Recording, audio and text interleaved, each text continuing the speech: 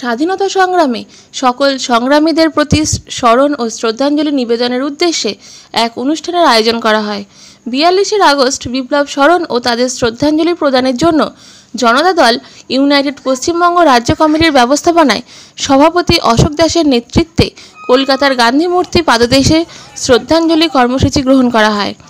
স্বাধীনতা সংগ্রামে অনন্য অবদানের জন্য মহাত্মা গান্ধী, জয়প্রকাশ নারায়ণ, আব্দুল গফর খান, মাতঙ্গিনী হাজরা সহ সকল দেশপ্রেমিককে শ্রদ্ধাঞ্জলি অর্পণ করা হয়। পরে গান্ধীজির মূর্তিতে মাল্যদান করা হয়।